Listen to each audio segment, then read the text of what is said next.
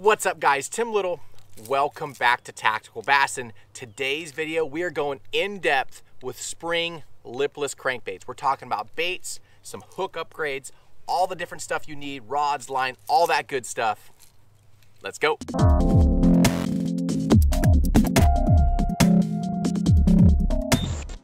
Springtime is probably the best time to get out on the lake. It's my favorite time, spring and fall really, but more spring because that is your best chance at catching a big fish. Those pre-spawn females are moving up to the shallows. And what bait better to throw for them when they're moving up onto those long flats than a lipless crankbait. So today's video, we're talking about everything lipless crankbaits. I got all these baits laid out for you here. I don't know if you guys can see all this or not, but lipless crankbaits, I mean, you can go down the rabbit hole. So today's video, gonna try and simplify it for you, depending on the type of fish you're going after, depending on the type of fishery you have, and we're gonna cover everything so you can take little bits and pieces out of this video and apply it to your fishery, to your fishing. But spring lipless crankbaits. Lipless crankbaits, for me, have produced more double-digit bass than almost every other technique, minus big swim baits, glide baits, A-rigs, jigs too. But the lipless crankbait is in that category, that top 5 category for producing giant bites. It catches a lot of fish and it catches big fish. So like I said, gonna try and simplify this as much as possible because we have went down the rabbit hole. For instance, here are rods that are rigged in my boat today. I literally have 4 lipless cranks tied on because I have that much confidence in it. It's a bait that you can cover a lot of water, and we're going to talk about all these why here shortly. We'll simplify it. I'll give you my favorite 1 or 2 baits for you guys, and then we'll go down that rabbit hole. Like I said, you guys can pick the little nuggets out of it and apply it to your fishing and your fishery. But you can see I literally pulled those out of my rod locker for fishing Chickamauga. Springtime, the fish are coming shallow, right? They're gonna get in the backs of those bays. We kind of covered that in previous video where they're going. And now is the time to pick off those big spring pre-spawn females and hopefully catch your new PB. So lipless crankbait, like I said, top 5 techniques for producing giant bites for me. And right off the bat, if I'm gonna simplify this as easy as possible for you, this bait right here, the LV 500 in Ghost Minnow. This specific bait, got a little hook grade upgrade on there for you. We'll go over that stuff, but this specific bait, LV 500, for the hopping technique, if you are a lipless fisherman or a person that wants to get into throwing the lipless crank, this is both Matt and my #1 bait. Multiple big double-digit bass on this guy. It just catches fish no matter where you are in the country. So everything that we are going to talk about on these lipless crankbaits kind of branches off of starting with that LV 500. It's a 3/4 ounce bait. It's a little bit heavier than a lot of the baits in the category, and that's what makes it special. Trying to plan for this video, I knew it could be a long-winded video, and I don't want it to be that way. I want to simplify it for you, so I'm going to try and breeze through this stuff, but just understand that it could be a 45-minute or an hour seminar. It really could be. There's so many things to take in consideration. Rate of fall, the weight of the bait, the sound, the action, just a lot of different things. So LV 500 is our go-to bait, Ghost Minnow. That is a natural bait. It produces bites when other baits won't. I can't explain it except for it just works. So when I was planning for this video, I was thinking about the different ways that I like to fish a lipless crankbait, and it really comes down to 2 different techniques. My favorite is the hopping technique. Fire this out there, let it hit bottom, just raise your rod tip just enough to feel that bait flutter and then fall back down, almost like you're hopping a jig. The other technique is fire it out there, burn, burn, burn, burn, pause, burn, burn, burn, fish it like you would a square bill. You know, this really comes into play, like I said, when those fish are way back in shallow water, in the grass. But for me, the hopping technique has produced more giant bites. Fire it out there and just lift that rod tip just enough to feel that bait flutter and then fall back down. And that is why the LV500 shines, because it is a 3/4 ounce bait. It falls quicker. It kind of produces that reaction strike, that reaction bite on that fall. You know, some of the other baits that are lighter, sticky sharp hooks, that are lighter kind of tend to not, obviously they don't fall as quickly, but they tend to kind of spiral down. Sometimes they foul their hooks. But this 3/4 ounce bait, flutter it, let it crash, bam, you'll get some of the hardest bites, jig bites you've ever had on a lipless crankbait. They're eating that loud, hard bait like they would a jig. So that is why the LV500 is our #1. You know, we really like throwing that hopping technique. The other bait that we really like throwing, it's a 5/8 ounce bait, so a little bit lighter, but it's gonna be that Jackal TN70. You know, it comes in 3 different sizes, the TN60 and the TN50. So if you need to match the hatch, match your bait fish size, you can adjust accordingly. But that TN70 is another winner. So this is our 1-2 punch. And I think Matt would agree. I didn't talk to him really about, you know, this video, but I'm gonna speak for him on this. LV500 and that Jackal TN70 are our 1 and 2 punches, no matter where we are in the country, and then we will branch out from that. We've literally had days where we'll absolutely smash them on the LV and can't get bit on any other lipless, and vice versa. We've had days where we've just smashed on the TN70 and can't get bit on the LV500. The only thing that I can think that it is, that I believe that it is gonna be sound. Now, if you go looking in your favorite tackle shop or you go online to Tackle Warehouse, there's gonna be a ton of different lipless crankbaits. And believe it or not, we've probably fished, I'm not gonna say 100% of them, but I'm gonna say 90% of the lipless crankbaits on the market, we have dug deep down that rabbit hole and played around with a ton of different baits. And we're not even talking about blade baits. That's a whole different category. We're talking about just the lipless cranks. So sound, fall, vibration, it all adds up. So LV500, TN70, LV500, TN70. Just a little bit different pitch, and sometimes that's all it has to be, just changing it up. So if you're on a boat or you're fishing with a buddy and you have a chance to fish both at the same time, one day they will eat one and one day they will eat the other. No rhyme or reason, but definitely have both. Those guys right there, the LV500 and the TN70, if you're doing the hopping technique. So 3/4 ounce bait, 5/8 ounce bait, those are the 1 and 2s. Now let's talk about lipless cranks. Let's talk about why lipless cranks. You know, I mentioned it a little bit, but these fish are coming shallow. They're coming to you, right? The males, the bucks are moving up first. A lot of times these fish are gonna school up, right? If you can find the bait fish, you can find them near the spawning coves or bays, that is money. But these fish are gonna school up. A lot of times almost all the time, those bucks are gonna be up there by themselves first, right? They move first.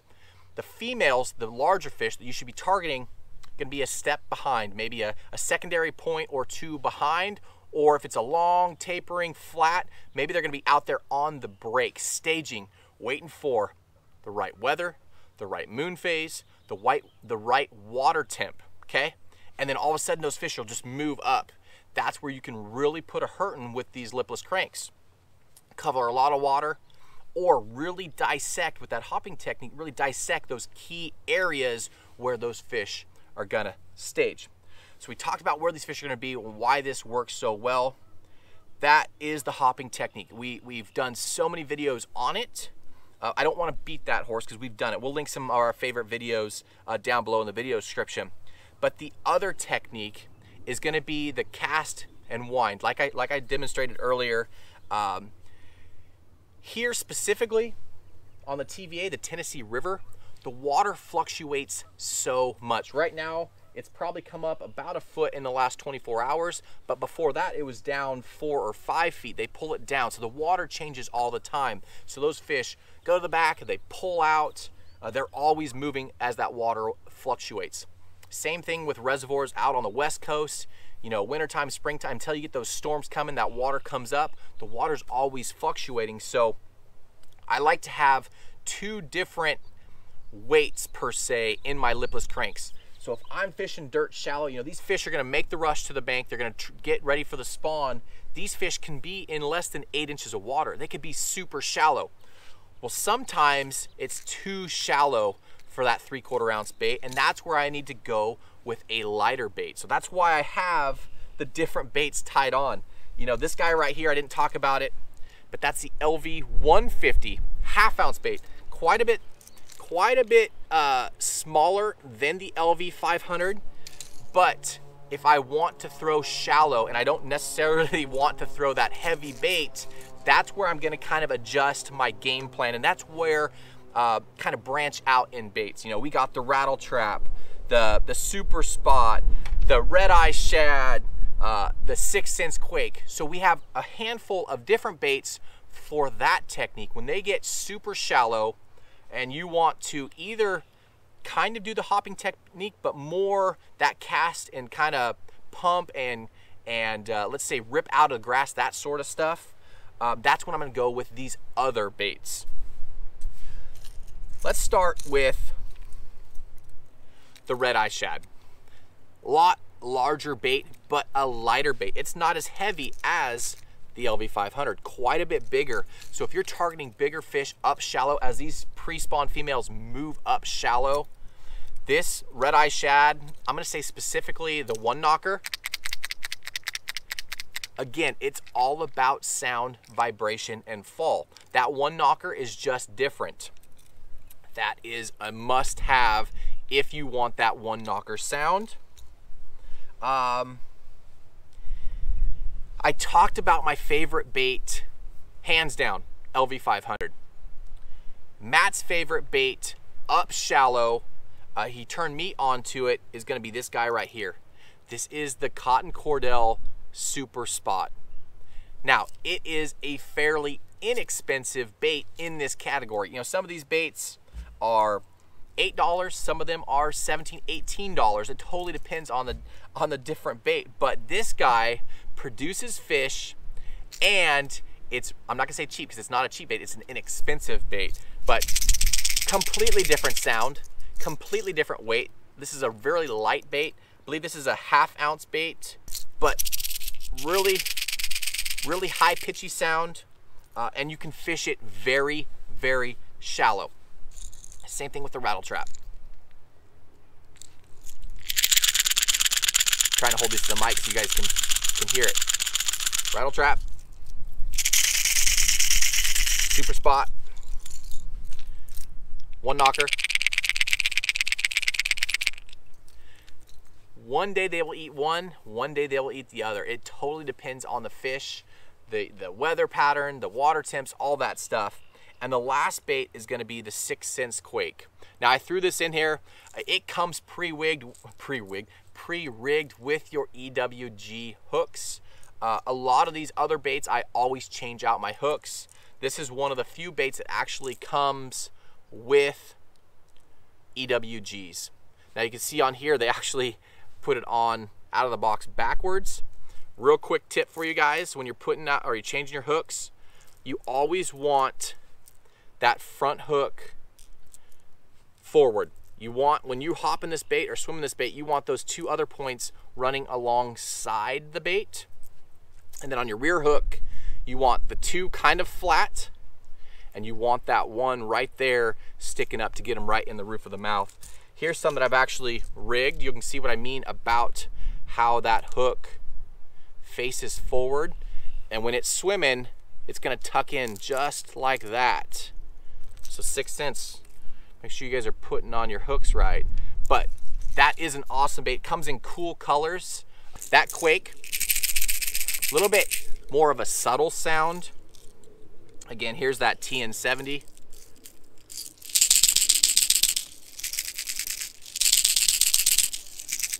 So just different sounds. So 2 different techniques. The hopping, go with those heavier baits. Go with that LV500. Go with the TN70. Those are the 2 that really have stood out from all the testing we've done, all the fishing we've done. We've literally tried, we've been in the middle of bites, just catching fish left and right, cutting off baits, just trying to see which baits work and which baits don't. So we have confidence in these baits right here. So we talked about the hopping technique. The cast and wind, I kind of gave you my favorite 4, really, if you will. Again, it's different sounds. They're fairly inexpensive. You know, the one knocker, go with that red eye shad. If you're going after fish that are eating bigger bait fish, go with that larger profile. And then either the cotton cordell, the rattle trap, or that Quake 70. That's the 70 size. Again, I will link all these products down below in the video description. Now that we talked about baits, let's talk about key hook upgrades, because that is really important. It's something I'm always doing on my baits. I'm always changing split rings. I'm always changing hooks. It's just, when you get that bite, you want to have that fish stay pinned. So I talked about the Quake. I talked about how it comes pre-rigged with EWG hooks. Hopefully you guys can see that. Again, down below they'll be linked. You can click on the pictures. But I break my hooks down into, we're going down this rabbit hole, into 3 categories. Easiest, most common is going to be the Gamakatsu. You see that? EWG. Now, most of these baits, like the LV, has a number 4 in the front and a number 6 in the back. Some of them have 4 and 4. The little guys, like the little LV 150, that's going to be a 6 and a 6. So you don't want to oversize your hooks too much on these baits, because it will overpower and really affect the actual action of the bait. And obviously the larger you go, the better chance you have of fouling. I hate making a bomber cast and go to do that first hop and my bait's fouled and I gotta reel it all the way back. It's spinning all the way along, just putting twists in the line and everything. So don't go too big on your hook upgrades. So number 4, number 6, or a number 6 and a 6. On your bigger baits, you can go a little bit larger. We're gonna talk about that guy here in just a sec. But really break it down into 3 categories. Number 1, like I said, is gonna be that Gamakatsu EWG. Super sharp, caught lots of fish on this hook. It is probably my number 1 go-to hook. The thing with the EWG, you know, this is gonna be easy for a lot of you guys. A lot of you guys already know this, but EWG is gonna be tipped in hook points. So when that fish eats that bait, it's gonna have more of an angle on that hook point to keep those fish pinned. Now vice versa, if I am looking for, getting windy, sorry guys. If I am truly fishing around giant fish, big fish, I'm talking 5, 8, 10, 12 pounders, right? I'm fishing for big fish. That is when I go with this guy right here. This is the Owner ST56. This guy right here. This is a 3X hook. So a triple X, 3 times strong. It's gonna be a stronger wire. It's not gonna have nearly as much bend or flex than definitely the stock hooks, but then like the Gamakatsu. So, I'll show this to you right there. Stop. Okay. Gami EWG, Owner ST56. It's a 3X hook. You're not gonna bend that out. So, fishing Clear Lake, fishing some of those big West Coast bass producing lakes, that ST56 really became our bread and butter, fishing for those larger fish. With that said, this new Owner ST45, it's a Zoe wire hook. That is quickly becoming one of my favorite hook upgrades, okay?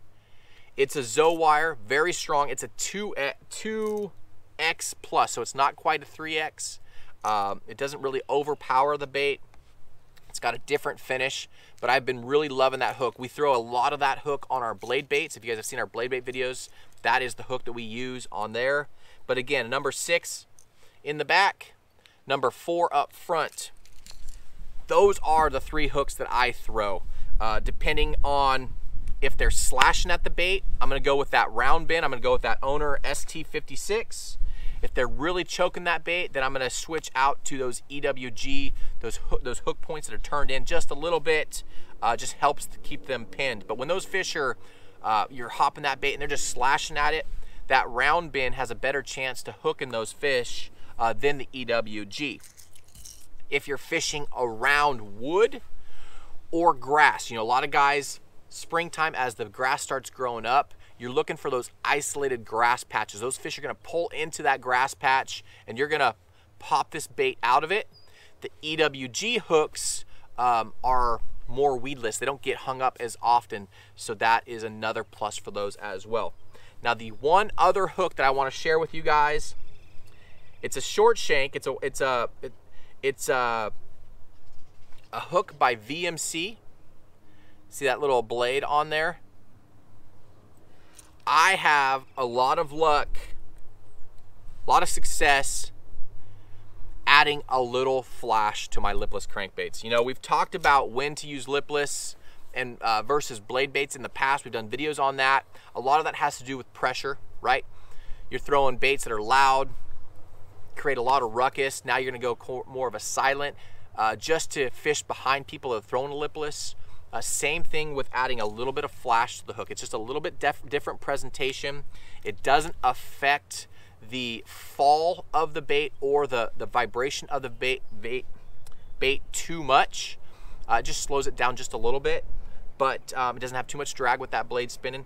But on the fall, that blade is flashing. On the hop, that blade is flashing. And on that reel, that blade is spinning down there. Just add a little bit more flash to the bait, and it just helps those fish pick that bait out of the bunch if you're fishing around bait fish.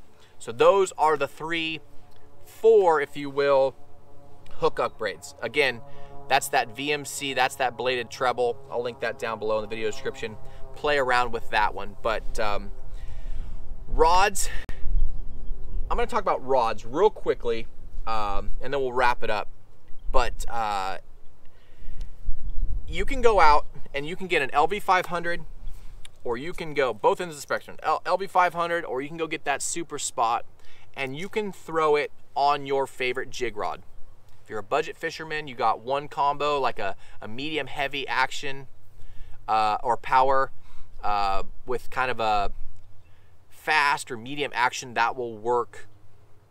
That will work. If you're a guy that wants to have designated lipless crankbait rods, I got a few for you. For years, and we've tried so many, it's all about finding the right rod with a soft enough tip. I don't know if you guys can see this. You don't want something that has too fast of a tip, okay? You want it to load deeper down the blank, but you also want to have enough backbone to set those hooks, right? You want to keep them pegged. Now, a lot of times when you're fishing a lipless crankbait, they're gonna eat it, they're gonna come up and jump. You don't want that rod to unload too quickly, so you want kind of a moderate fast action. Okay? Not sure why the camera just shut off, but you want that load to load deeper in the rod, to keep, like a crankbait rod, right? But you need to have a little bit faster tip when you're doing that hopping technique. You don't want that thing to be a noodle to just bend all the way down to the butt of the rod when you're hopping it, right? So the IMX Pro, this is the 845 CBR. That has been our favorite lipless rod for the last few years. You know, we've tried so many different crankbait rods, so many different brands, and that one has really been our favorite. More recently, Loomis came out with their actual lipless rod, and this is a rod I've been playing around for the last 2 years. It's an 855 CBR, so it's just 1 inch longer. This is a 7.1. That's a 7 foot. Just 1 inch longer. But it's that's their designated lipless rod, and I love it. It's been great. I've caught some big fish on it. You can see this guy right here. That's that LV 500. We're going to talk about colors here in just a second, but really those are my favorite lipless crank rods. Now, throwing the little guys, you can get away. This is a St. Croix. This is a Victory. St. Croix always has a little bit slower actions on their rods, but this is a 7.2 medium heavy moderate. So you can get away with throwing the your smaller square bills, your smaller lipless cranks on this guy right here. As far as reels, 7-to-1, 8-to-1, it doesn't really matter. But I do typically run braid to leader. Again, that braid, you're getting a lot more sensitivity than straight fluorocarbon. But if you are on a fishery where you believe those fish are line shy, you're going with that more ghosty bait, you can go straight fluorocarbon, 12, 15, 17, depending on what you're fishing around. But typically, I'm throwing braid to leader. I can adjust my leader depending on, like I said with the fluorocarbon, the size of fish and what I'm fishing around. Plus, I get that bonus sensitivity. Okay, so I held those baits up, held those rods up, and totally brain farted colors on lipless cranks. All those baits I held up, you would notice a pattern. It's gonna be either bait fish with some flash, ghost, or craw, right? 3 colors, that's it. So if the water is clear, I'm going ghost minnow all the way. Some kind of ghost, you know, some kind of bait fish, clearish color, okay? If I want a little bit of flash, right, I'm either adding that hook or I'm going with a bait that has a little bit of flash. That's American shad. That is an awesome, awesome color. Probably my second favorite. It just has a little bit of flash to it with those scales on the bait. Again, TN70, a little bit of flash. And then I'm going craw, right? Your spring craws, some kind of red. I break it down really in 2 categories, bait fish and crawdads. That's it. You can go with some chartreuse baits if you get a late spring storm and it muddies up the water, but primarily I'm throwing one of those 3 colors. Can't believe I missed that earlier in the video, but that is, just simplify it, right? Don't give yourself too many options. You've already branched out with the different baits. As far as colors, keep it simple. Ghost, flash, and craw, okay? What else? We talked about the different techniques. We got plenty of videos out there actually showing you how to catch fish. Talked about the hook upgrades. The only other upgrade that I do, I always change out split rings. It's just a thing I do. You know, you never know. I'm sure some of these companies have good terminal tackle on them. I'm always changing out the hook, so it's just easy to change out the split rings as well. But you guys, spring lipless season is here. You know, these baits shine right now. Get out on the water, chuck and wind if you want. Find those schools of fish. Find where those fish are staging up. If you find that key area, really practice that hopping technique, because a lot of times you will catch, from what I've witnessed, you will catch the bigger fish slowing down and doing that hopping technique. Again, it's just literally lifting that rod tip just enough to feel that bait flutter 3 or 4 times and then drop it down. You don't need to drop it on slack line, drop it on semi-tight line, semi-taut line, a little bit of bow in there where you can feel and watch your line, because a lot of times you'll see that line just jump. But that is my favorite way to catch them this time of year, especially when they're moving up on those long spawning flats. Guys, if you have any questions, please leave them down below in the comment section. I will try to get to those and answer those as soon as possible. But lipless time is right now. Spring fishing, as these water warm, the water temps warm, the water levels rise, those fish are pushing to the back, and a lipless crankbait can be money right now. As always, guys, thanks for watching. Hit that like button, subscribe to the channel, and we'll see you on the next video.